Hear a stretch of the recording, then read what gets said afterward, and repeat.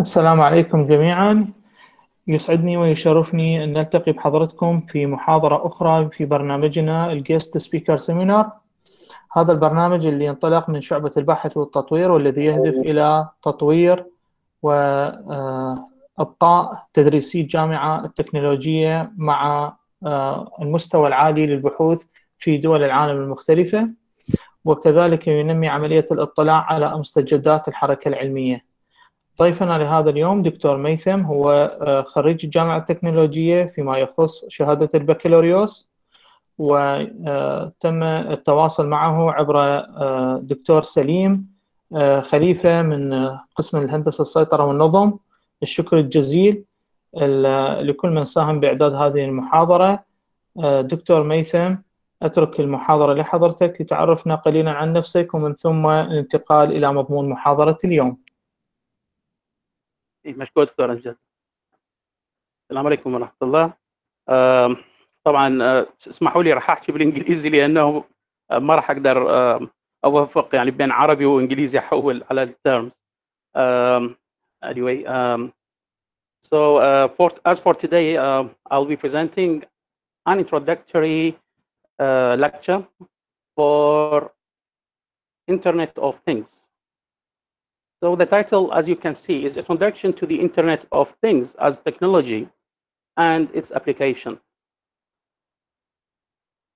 I am currently working as assistant professor at the UTAR University in Malaysia, and I have graduated from my BSc. Actually, I graduated from UOT, from the Department of Control and Systems Engineering, and then I have traveled to the UK and they studied their higher diploma in IT in Middlesex University in London itself. And after that, I traveled to Malaysia, and I carried on with my master's degree in information technology, and then back to my original field, which is electrical and electronics, in the same university. In addition to my main qualifications, I have actually got some professional, let's call it, of specialty qualifications from different universities or some companies. For example, here you can see I'm specialized in Internet of Things from the University of California, Irvine, in the USA.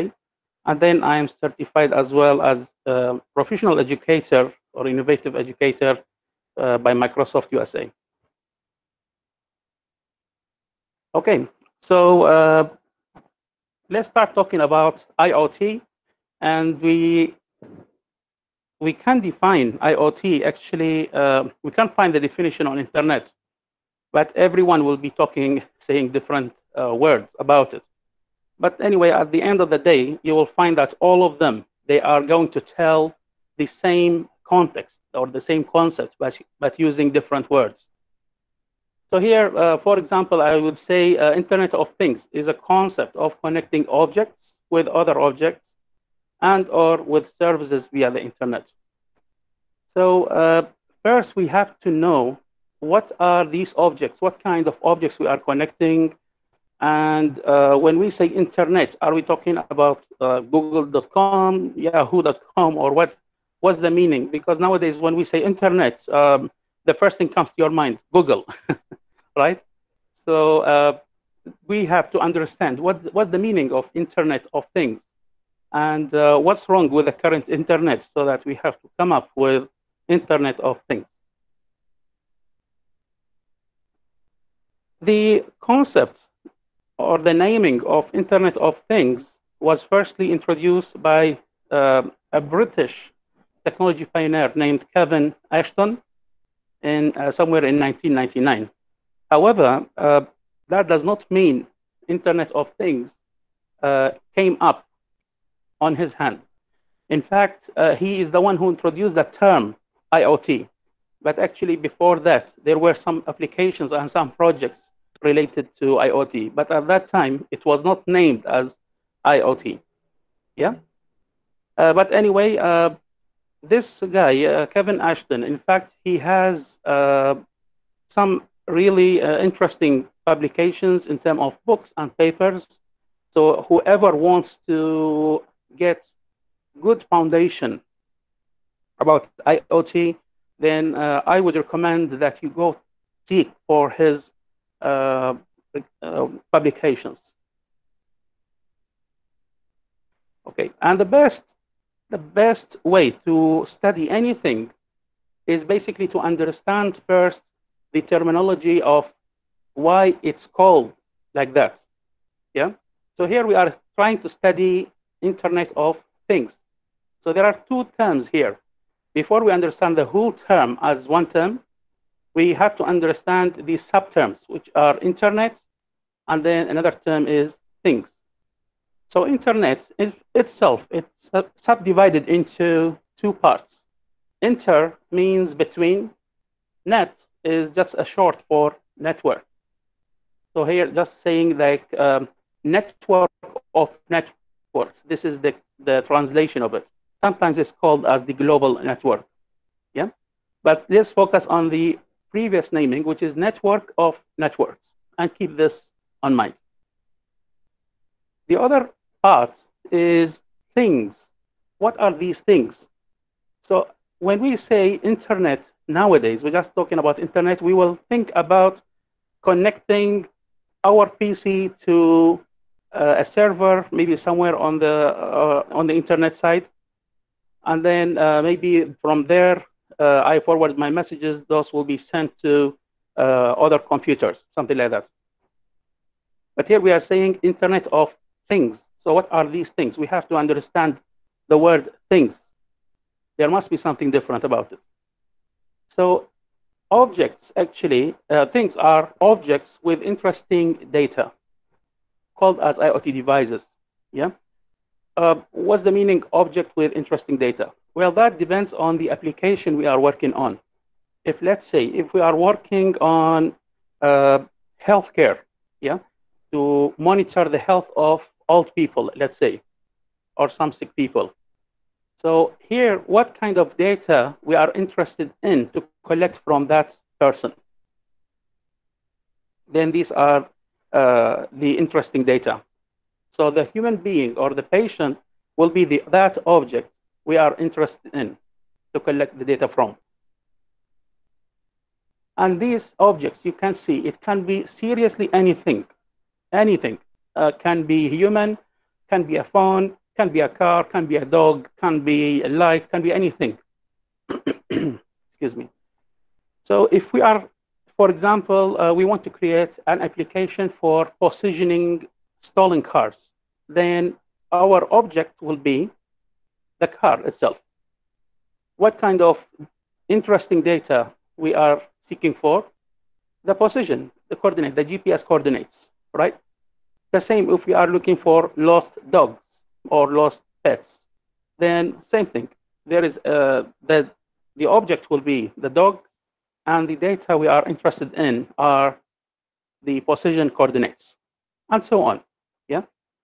I will come to give you actually quite a long list of examples through the lecture, but whatever list of examples we are going to talk about, we will not be able to cover all the examples available around the world. And you will see why, actually, because it's very wide open area. IoT areas. You know, when you study papers or publications, let's call them publications around the internet, you will find some people say, okay, I'm going to do something related to, or some application related to home, some other related to transport, community, and so on. Maybe if you study some surveys about IoT, then they will tell you these are the areas: home, transport, community, national, industries, and so on. Yeah. So maybe they will list down up to 10 areas. But take it from me, it's really unlimited areas. There are unlimited areas for IoT. IoT, in fact, can be implemented everywhere. As you will see in our examples, these applications, actually, they are just like just very few out of millions maybe out there. Yeah. So here, when we say, for example, home, the IoT area at home. Home what? Home security we want to focus on, or we are interested in home health, for example, or the entertainment side the house, or utilities and appliances. So which application you want to go to? All of them are under home. And sure, there are others as well we can do inside the home. When you move to transport, what you want to do? You want to trace your ambulance cars, where are they? You want to organize your traffic or logistics or highway and so on. Yeah. But again, in addition to these, you will find maybe tens or hundreds of other applications besides what I listed here. So let's jump directly to the examples of real examples, real projects. Those have been implemented either here in Malaysia under my supervision or under other people's supervision. Like this, for example, this project, University Attendance System. The university have implanted some RFID detectors in classes. So every class will have some detector, most probably nearby the door. And then there is a central attendance system at the Ministry of Education or Ministry of Higher Education. So this system was created actually to trace how much percent the attendance of the students per year or per course. Why is that? Because at some point of time, they discovered that there are some students, international students, they are registering in some university as students, but actually they are doing some black market jobs in Malaysia. And they are not really attending the classes. They are just paying the fees, but they are not attending. So to solve that, they created this system. So anyway, the students will attend the classes. That will be detected by our sensors here. Then these sensors, they will forward the messages to the internet. And from the internet, the data will be retrieved by the central attendance system at the ministry, and finally make a report for the admins.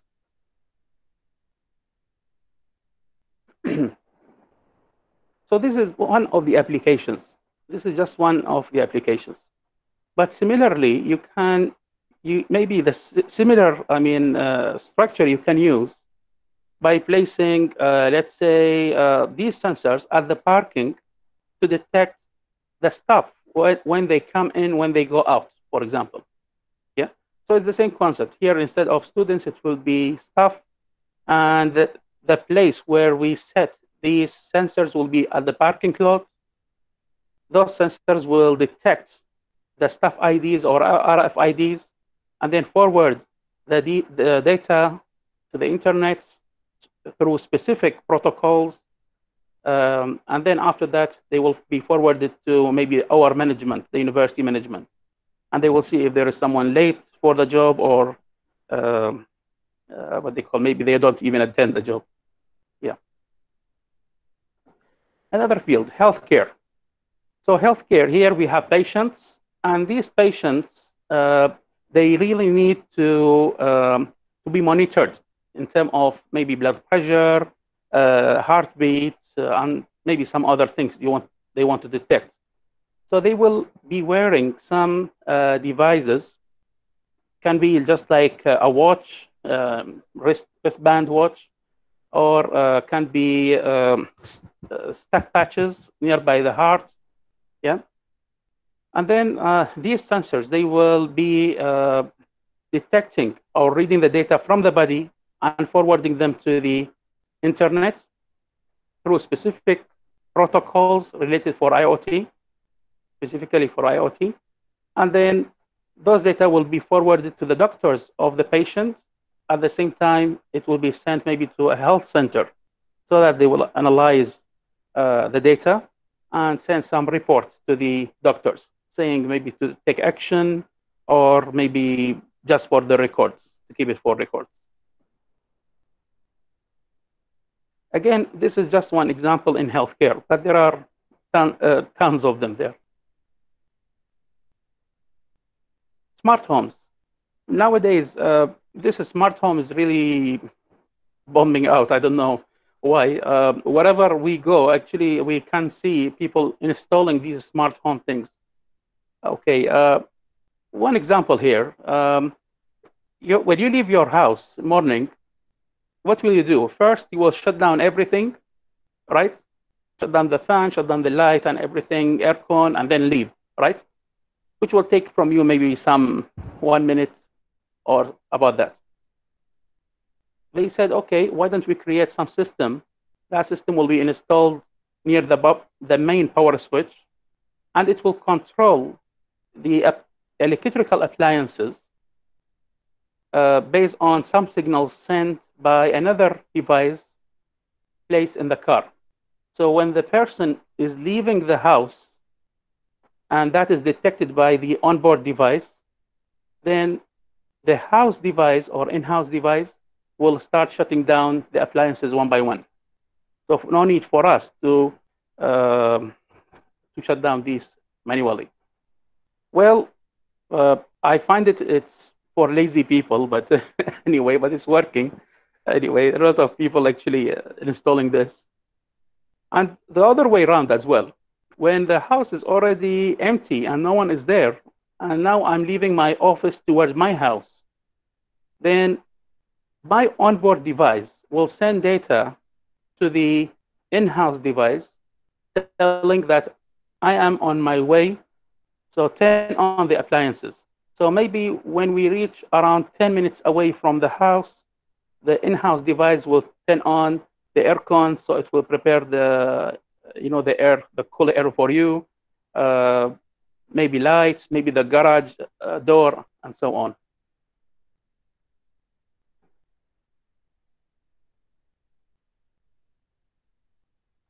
So there are many appliances actually we can control, water heater, rice cooker, and so on. Okay, my smart room. This is one of the applications that my students actually have done before. It's a simple application for the university hostel. So they said like every student has his or her own room in the hostel. And sometimes because they are rushing toward the lecture or they are late for anything, then they might forget to shut down the fan or lock the door or the lights. So they said, basically, let's create some kind of device that will control these appliances wherever we are. As long as we have internet connection, then we can control these appliances from far away. And it's done because with simple, actually, with very simple ingredients or components. Yeah, it's already done. They just use some third-party actually application here, and after that they created some circuit, simple circuit. It's they are using actually ATmega. This is actually not a Q. This is written wrongly. It's ATmega 328 microcontroller, or what's called Arduino. Yeah, I'm sure many of you have heard of. And then they set this device near the main power switch of the room. And they do the proper wiring, so they could control the speed of the fan, whether it's on or off, or even the speed of it. I mean, whether it's level 1, 2, 3. The door, whether it's locked or not, we can control it. And the brightness of the light as well, whether we want to save electricity or something. Yeah. So here in the application, there are some modes, ready modes, like for example, sleeping mode. If they click on sleep, what they want to do in sleep while sleeping, basically they want to shut down the light, lock the door, turn on the fan, right? So they don't need to press these three as well buttons here to control. They will just select sleeping. Then that procedure will be done automatically. Or any other procedure, you can program it simply. Smart shopping. Okay, this is real application in Korea. It's, in Korea, actually, people using not only Korea actually, but many countries, but specifically Korea, their number is big and huge, and then they don't really use cars because it's expensive in terms of petrol, parking, and so on. So majority of people, they tend to use public transport, like buses or trains. So while they are waiting for their train or bus, there are some screens placed at the bus station or train station showing products such as grocery products or whatever products they have. So these people, while they are waiting for the train or the bus, they will start scanning the QR codes of the products and the quantity they key in, how much quantity they need. So that list of items will be sent to the grocery shop. Until they reach to home, the supermarket will be sending or delivering these items to the house.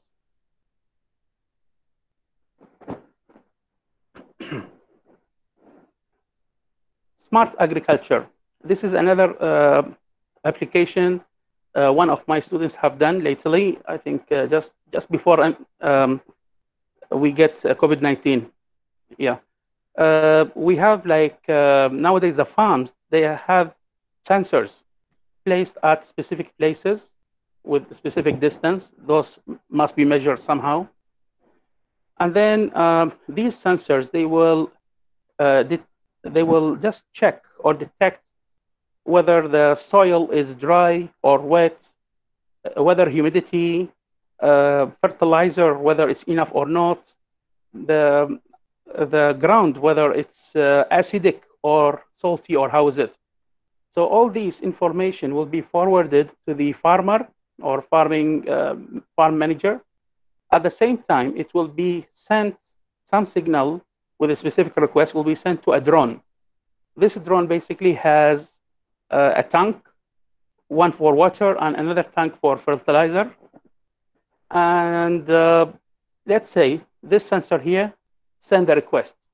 So its position will be sent beside the request or the status.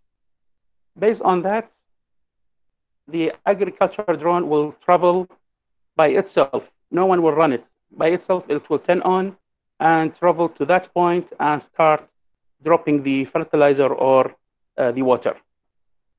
So this one of the applications actually done last 1.5 years about.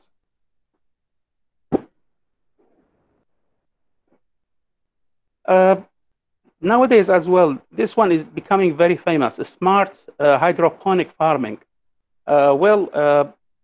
I'm not really very knowledgeable about it, but my students, they studied about and they said, okay, why don't we just do it?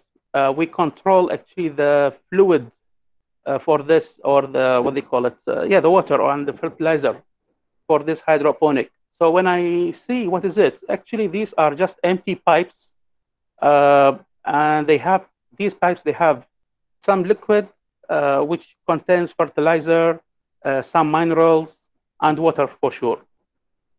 There is no soil actually here. There is no soil at all.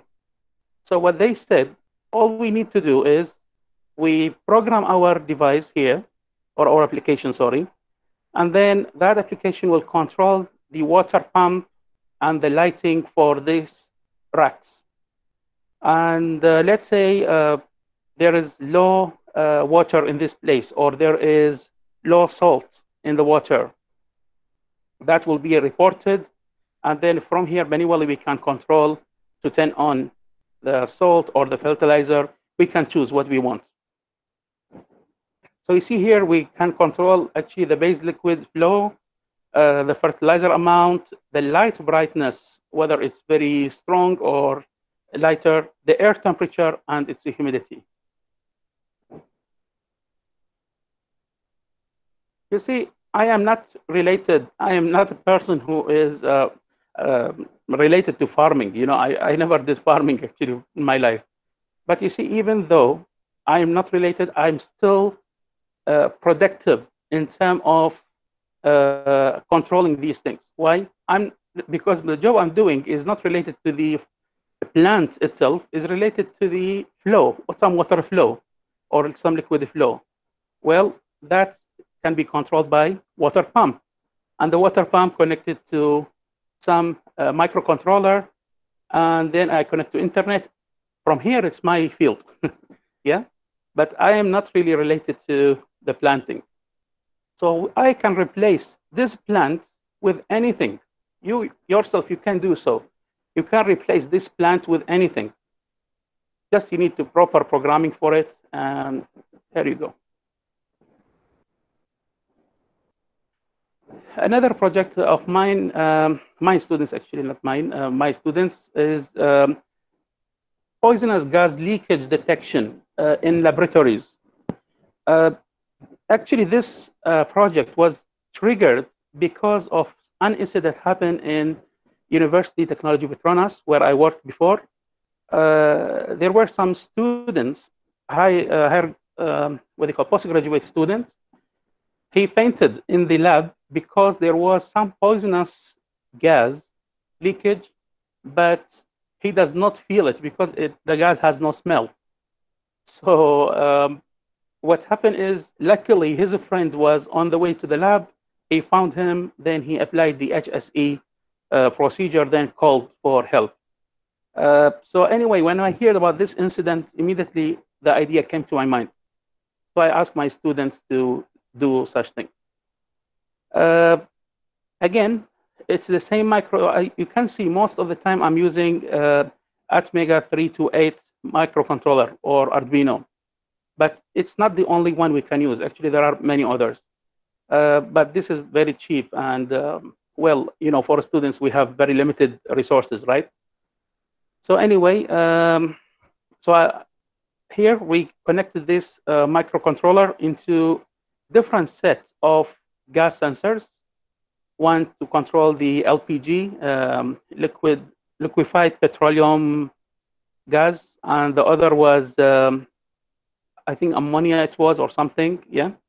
So this, we connected to this Atmeg, and then after that, some reading will be sent to our control room dashboard, where they can see how much % of the gas is being emitted, or what's the amount of gas being emitted actually currently. And at the same time, it's recording the history of the emission for each gas, yeah.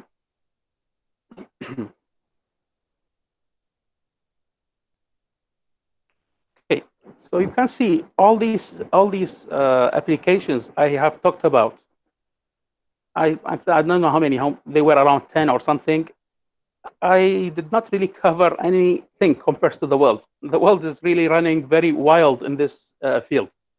Later, I will tell you about something maybe you can watch related to this matter.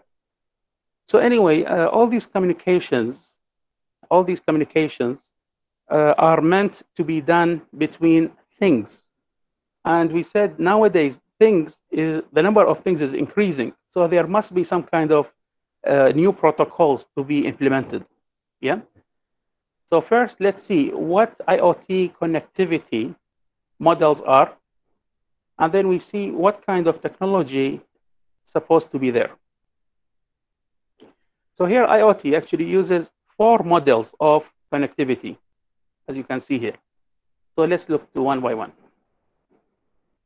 Device-to-device communication, where currently we are using this, I mean, like a Bluetooth or Zigbee between devices, right? Like, for example, let's look to this side, yeah? I'm wearing, for example, my watch, and that watch connects to my phone. So while I'm walking, it will detect my heartbeat and everything. Then it will send the records to the phone where the data will be kept. So all my data will be kept here. When I go to visit my doctor and he asks me, what did you do? How did you walk or not? How was your heartbeat? Well, for me as a human, I don't really know whether my heartbeat is increased or decreased and when. So all I have to do, I go to my phone, I show to my doctor, these are my records. Then he will look and see whether good or not, or need some action, yeah? So anyway, so this device-by-device communication, can be any of the communications, the legacy communications. There is nothing new actually about it. There is another one called device to cloud communication model. Now we are connecting our devices, our things, to cloud, to a cloud. So here, for example, some sensor or data source. By the way, here, not necessarily a sensor, can be a data source, something generate data by itself. Yeah. That sensor or the data source will upload data via Wi-Fi, let's say, to the cloud. And then from there, these data can be pushed to devices automatically. When we say pushing data, it means automatically done, or by request on demand user. So the user will send a query for data and receiving those data to his phone or laptop. So anyway, so this kind of communication we call device to cloud. And then there is device to gateway model. Okay. This one, we need actually something new about it. Why is that? Because even though we have at home gateways, maybe most of you have internet at home, so your laptops will be connecting to some central device we call router, and that router acts as the gateway to the internet. So this gateway will not be sufficient for Internet of Things.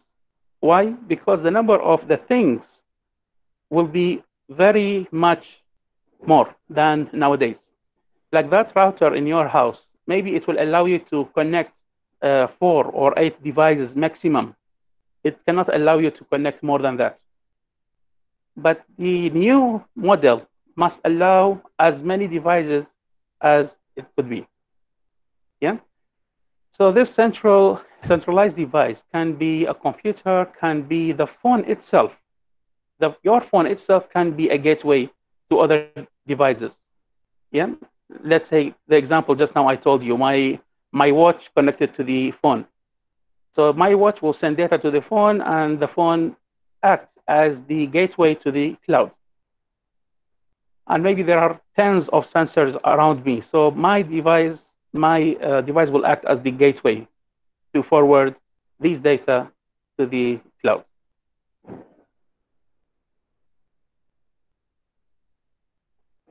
So this is the same example I mentioned just now. The connection between the gateway and the sensors can be IP or non-IP communication, whether it's normal IP communication, Wi-Fi, or it can be Bluetooth communication, yeah, non-IPs. But the communication between the gateway and the internet or the cloud must be internet protocol, some IP. Why? Because my phone will be seen by the global network.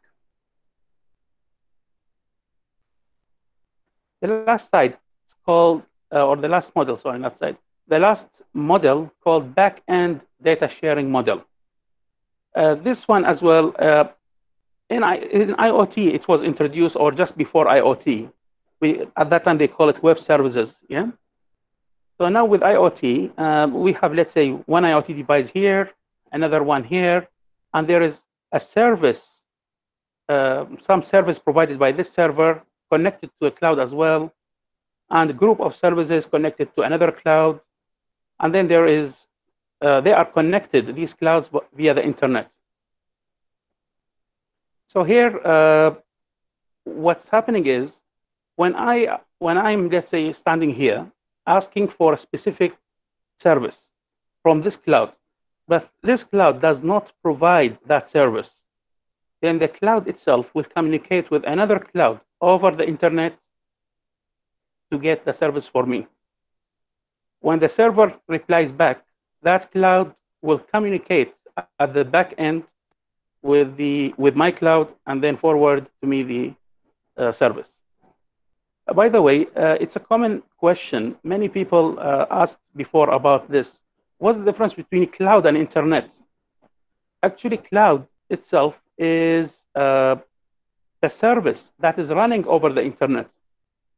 But the internet is the network that connects these clouds, that connects these networks. Remember I said internet is the network of networks at the beginning. So these are the small networks. These are the small networks. Another small network, another small network. These networks are connected via the internet. So internet is the connectivity, clouds are the services. Yeah. If we look to the DIKW pyramid, you can see here, there's data, above data there is information, then knowledge, then wisdom.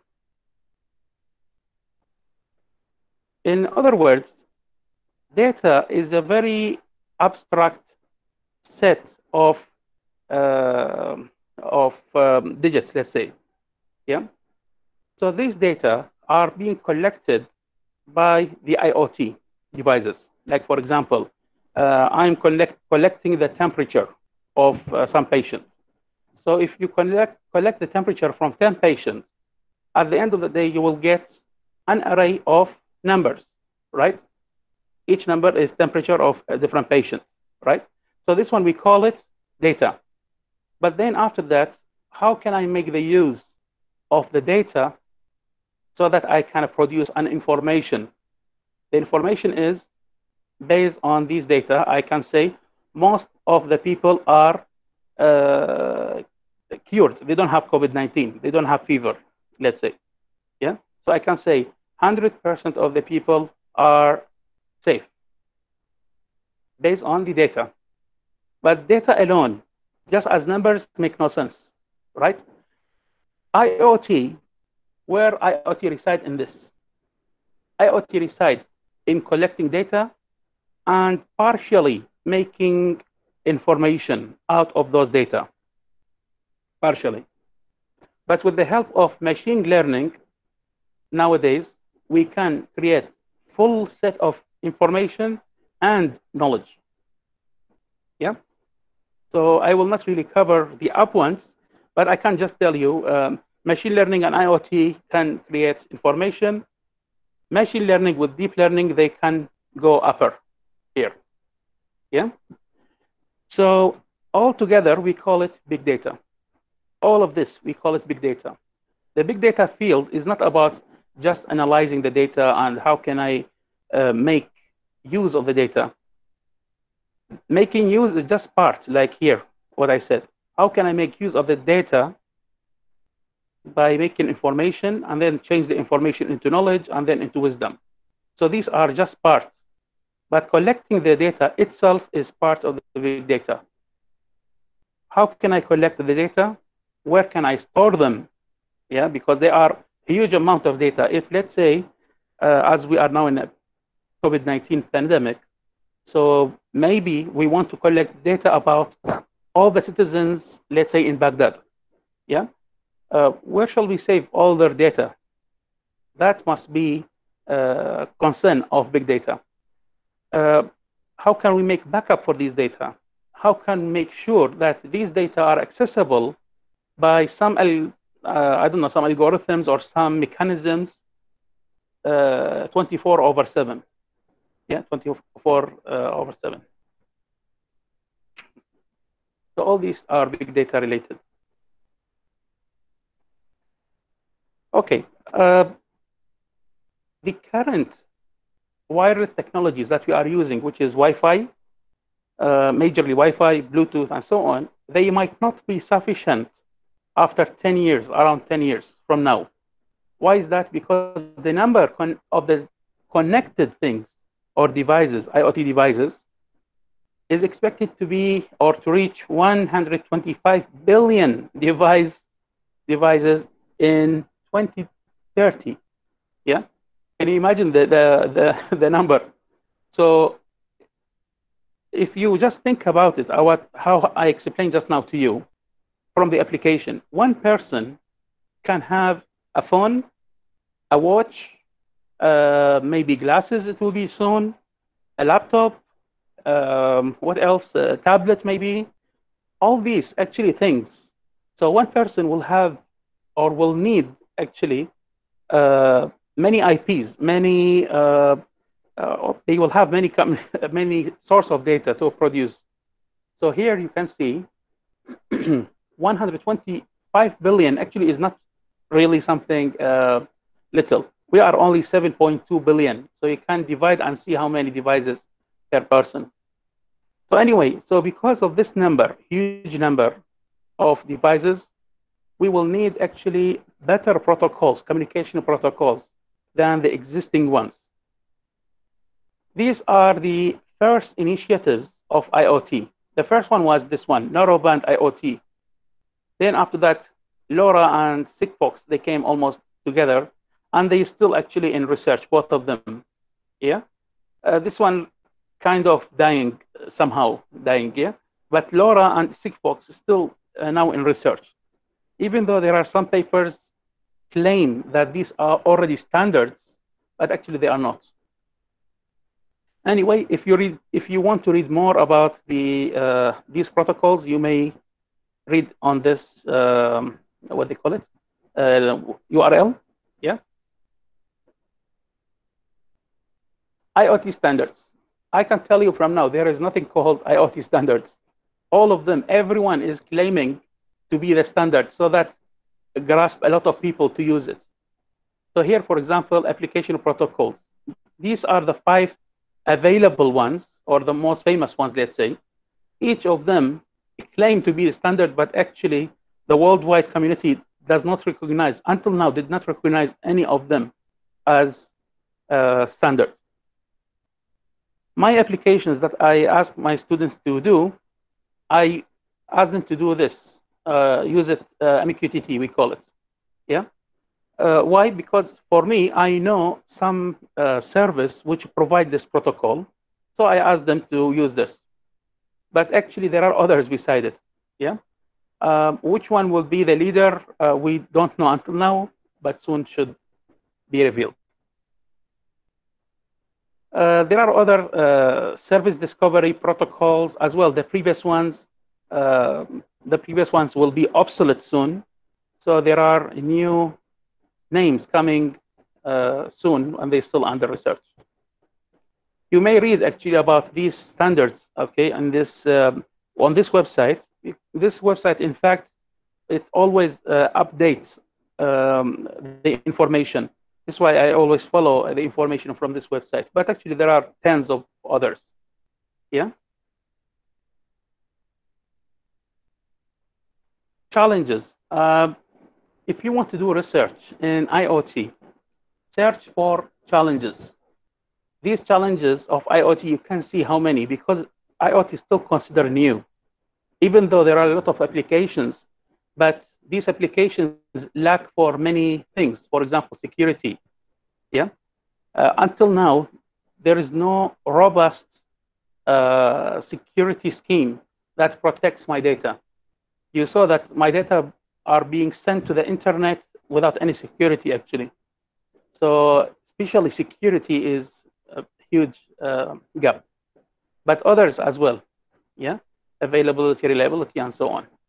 So you may actually read survey papers about these, or you may just Google, for example, IoT availability challenges and read about that gap only. Yeah. Another thing I want to leave you with to read is some keywords, those related to the current era of IoT technology. Definitely, I cannot cover all in one lecture. No one, I think, does.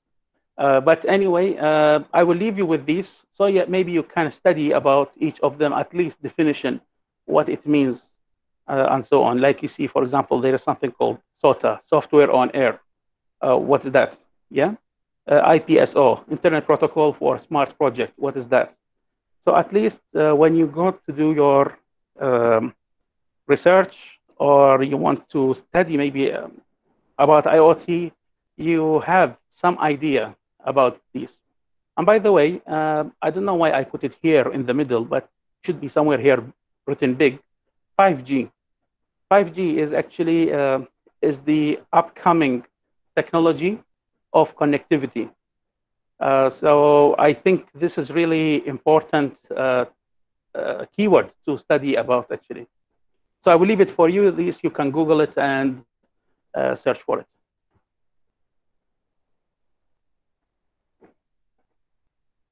Okay.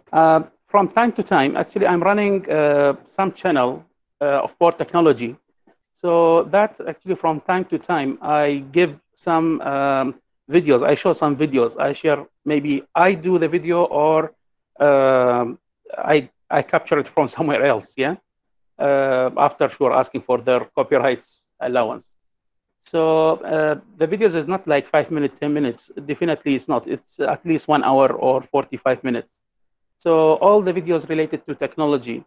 So maybe you can follow there and you can watch the programs. So that's all what I wanted to share with you for today. I hope it was beneficial for you somehow, at least to spark some ideas about IoT and the new technology, so that I hope now you are eager to go and study after the lecture some more about the current technology. So I'm happy to answer any questions if there are any. شكرا جزيلا دكتور، شكرا لهذه المحاضرة. حقيقة يعني هذا المجال، يعني أنا صحيح اختصاصي بالحراريات والطاقة يعني الأبحاث الحرارية. حقيقة هذا المجال شئنا أم أبينا هو اللي حيسود أو يطغي. بالحقيقة أنا عندي تعليق قبل ما أترك المجال لزملائي للسؤال. هو في الحقيقة هذا المجال تطبيقه راح يكون يعني انعكاسه إيجابي جدا على كل من يدرس الديب ليرنينج، لأنه الداتا سيت اللي هو دائما يبحث عنها راح تكون always available، وبدون ما يعني هذا هو أهم شيء، يعني راح يستفاد من عنده كل علوم الحاسبات بمختلف مجالاتها صراحة، يعني توفير ما يسمى بالداتا سيت. I agree with you, Dr. Amjad. Actually like this.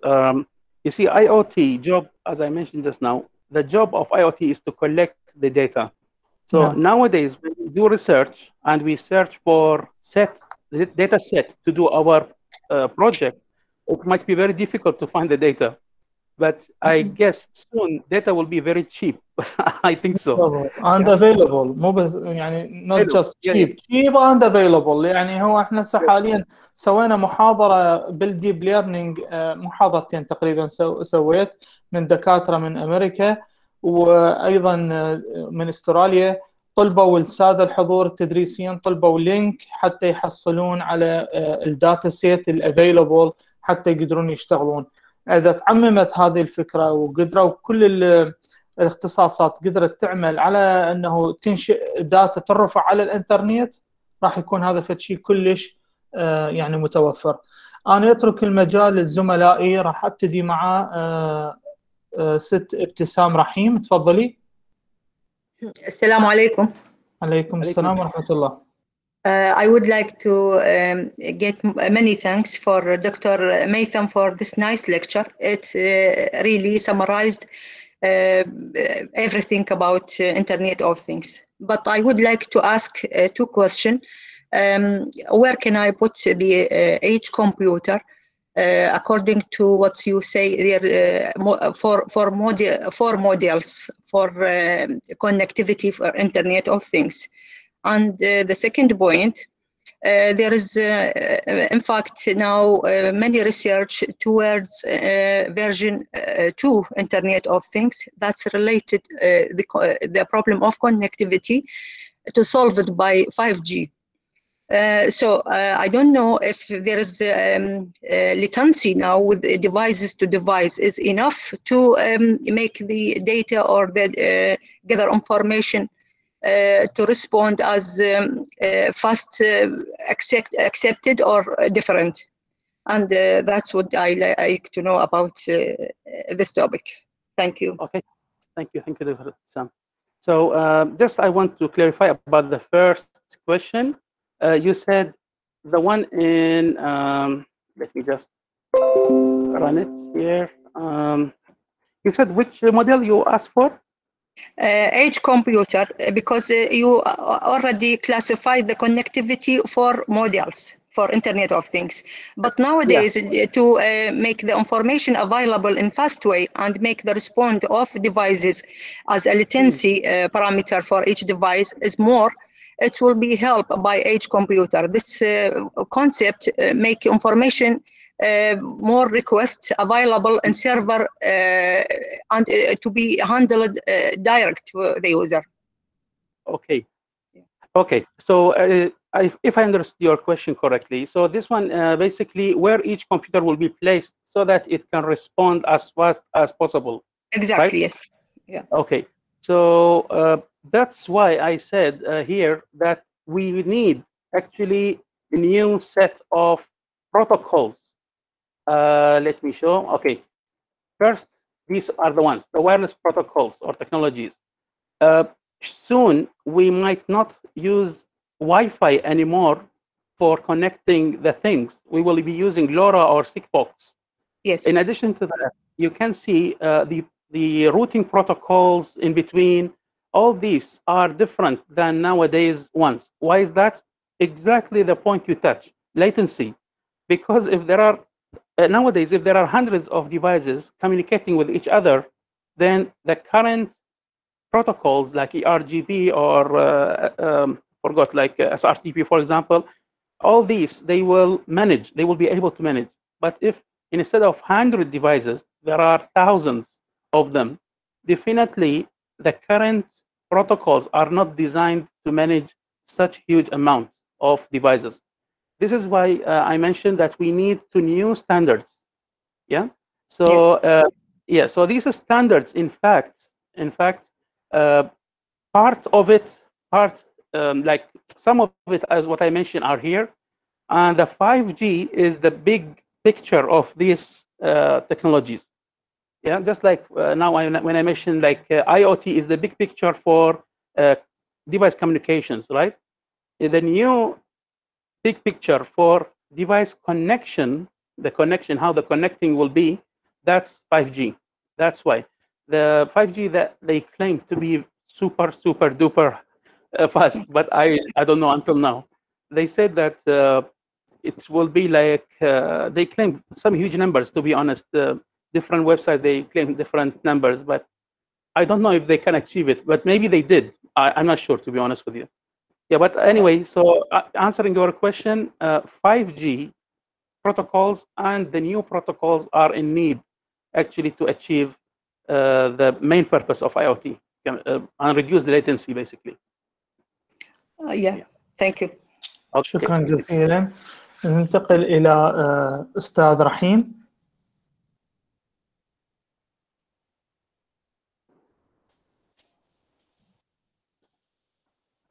أستاذ رحيم عبد الصاحب. نعم، السلام عليكم. عليكم السلام، تفضل. ممنون، شكرا جزيلا. Thank you for Dr. Maythem Abbas for this nice lecture. I think the attendees look for a specific subject from the lectures. Sorry, just let it be clear.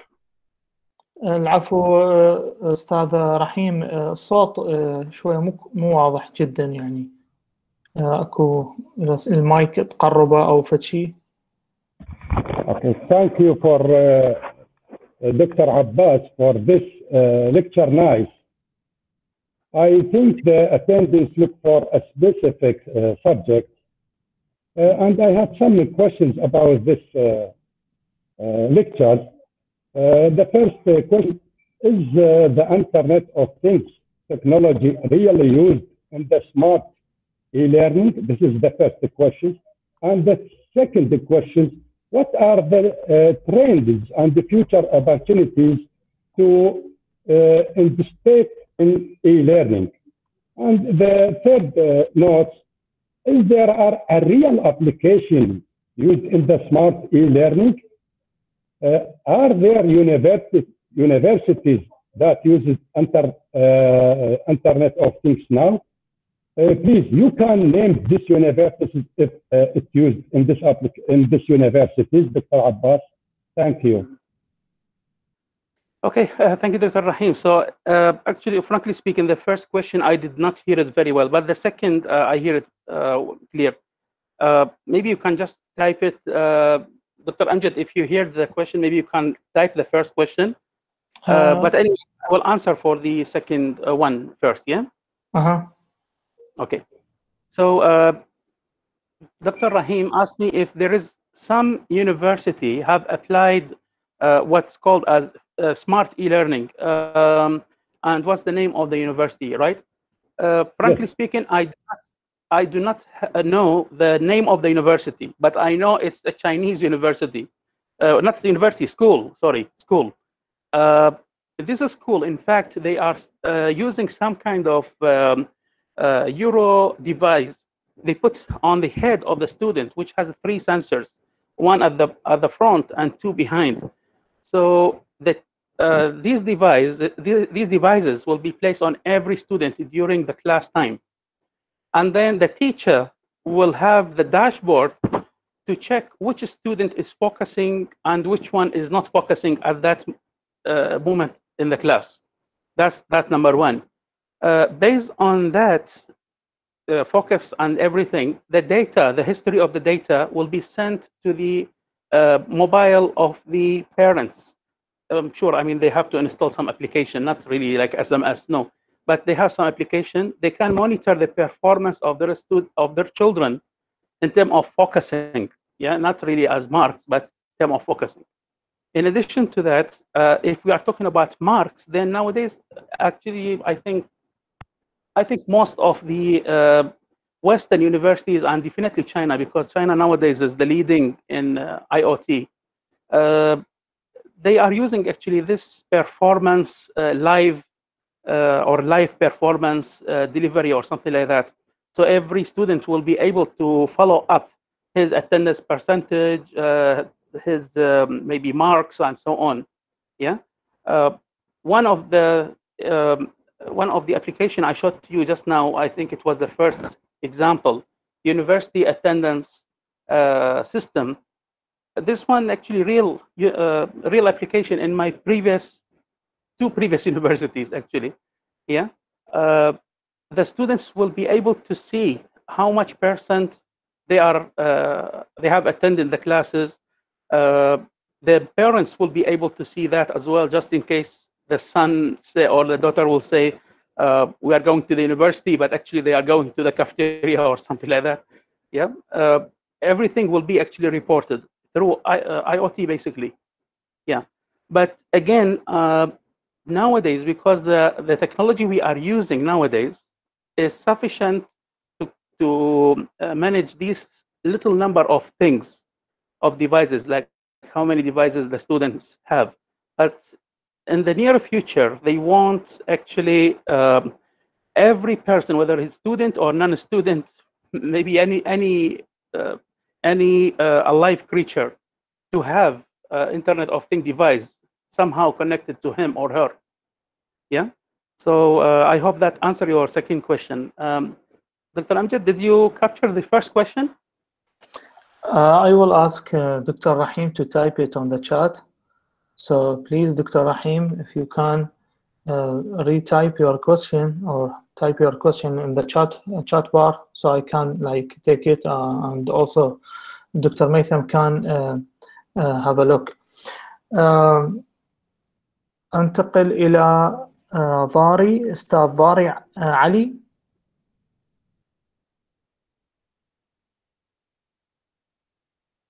أستاذ ضاري تسمعني؟ نعم دكتور، نعم دكتور، أي نعم أسمعك واضح.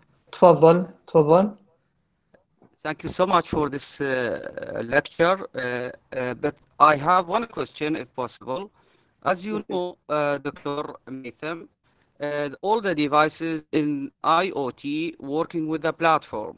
Someone, it's developed some private or some company developed some kind of platform for these devices. And the scalability, they say more than 1 million, you can work with this platform. In which way, as we are in the research part, we can test this kind of platform? It can be work with in the sufficient way. It can work with the 1 million or more than 1 million devices. Is there any way to test this kind of a platform? Thank you so much. Okay, Dari, just ask this question, if I understood it correctly. Yeah? There is some kind of platform claiming that it can manage 100 up to 1 million or 100 million, you said? Yeah, 1 million. 1 million or more than 1 million. So about 1 million devices at the same time, right? Yes, right. Yes, exactly. Okay. May I know the name of the platform? There are different platforms. They're from the private company. They say right now I don't have it exactly, I see. but I read from the research. Okay. There is some kind of a private company, as you know, some kind of private company cannot provide you the code, or it cannot be open source. So when you say I have this platform and you need to check the scalability and the performance of these devices in the same time, how is there any way to check it? Is there any kind of, for example, virtual, or this is as a reality? It can be 1 million, can be working in the same time with in the platform. Okay. According to my knowledge, if we have some platform or some entity that we don't have its own coding, and we don't know the details of it, then all we can do is to test it as black box. We implement black box testing on it. But to do so, it means you have to buy the license at least, and then you must have 1 million devices. But these 1 million devices, you can simulate them somehow using some networking, what they call it, some networking simulators. I'm not really sure about MATLAB, but it's the strongest anyway. But you can see there was Manet, for example, one of them. What was the other one? NS simulator. It's open source simulator. NS3 or NS2. Yeah. I think you can. Yeah, I think you can use that actually to simulate. But again, you are simulating the devices, the million devices, and they all have to generate data at the same time to a black box. That black box is basically the platform that you were talking about just now. And sure, you have to purchase the platform because you cannot really just use a trial. I don't think they will allow that anyway. And then see the results, whether it's really matching in terms of latency, in terms of error percentage, delivery rate. You have to do this basic networking analysis and see. Other than that, I cannot see any way because you don't have the code of it anyway. The other way, if you can have the code, then you may go manually and you go thoroughly the code and see the equations, and then you calculate by hand. If you are really investigating that platform, I mean, yeah, then you have to go and investigate manually, and you do the calculation by hand. Then you will see actually what's the result from that. But I can tell you one thing as well. Most of these companies, especially private companies, I mean, when I say private, I mean they are not they don't belong to the international community of internet or something. They claim anything. They might claim 1 million, but they don't tell you that 1 million, if they send 1 kilobyte, for example, 1 kilobyte or maybe 10 bytes at the same time, maybe. So if you run proper data, pictures or videos or something, then definitely they will not reach million. If there are, then they will be leading the internet world, actually. You get what I mean, right? Yes, exactly. Yes. This is actually. Yeah. Okay. I hope then your question. Thank you so much. Okay, most welcome. شكرا جزيلا. شكرا. إذا دكتور تقدر تطلع بالشات على سؤال أستاذ رحيم. Okay, well, chat. Yeah. Okay. أنا أقدر أقرأ لك إياه.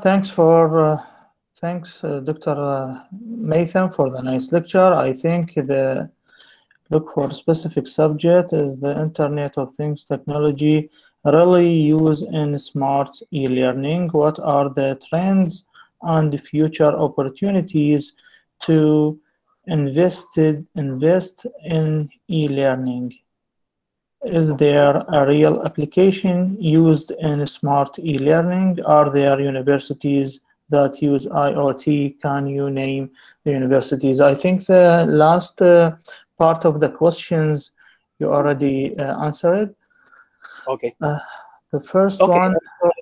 The first one is the Internet of Things technology really smart e-learning? Smart e-learning. As I mentioned, yes, it is. Definitely, it is.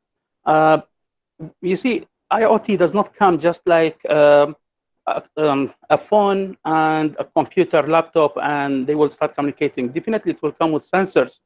And these sensors, there are tons of them.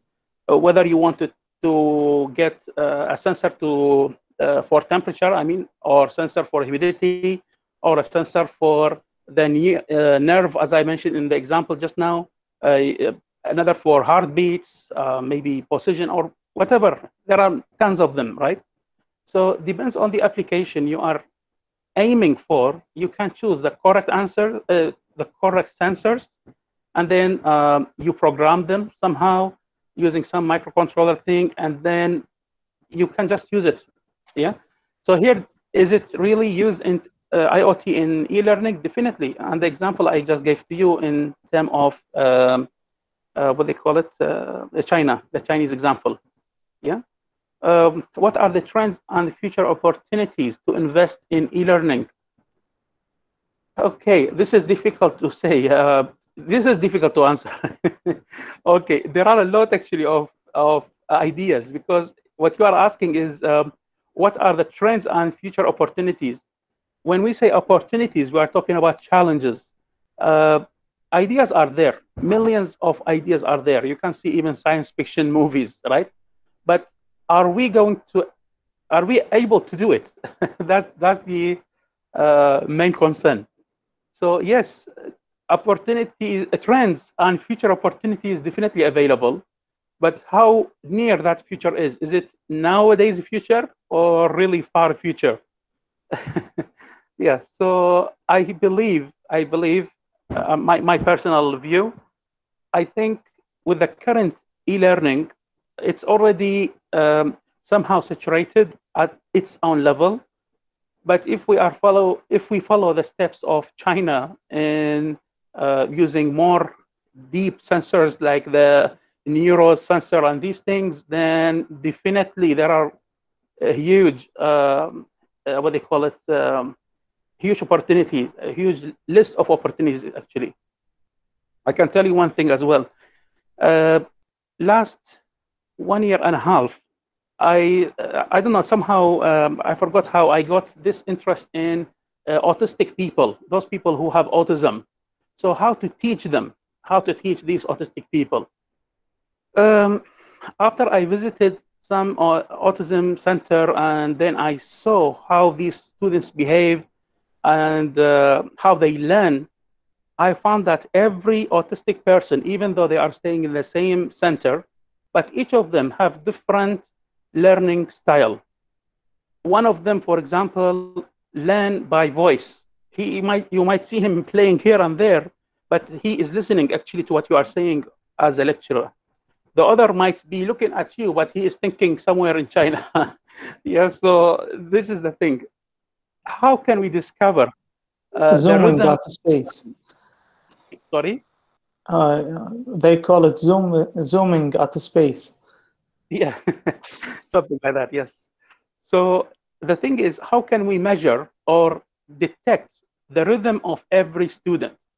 So let's say this student, he learned by voice, this one by picture, this one by different thing.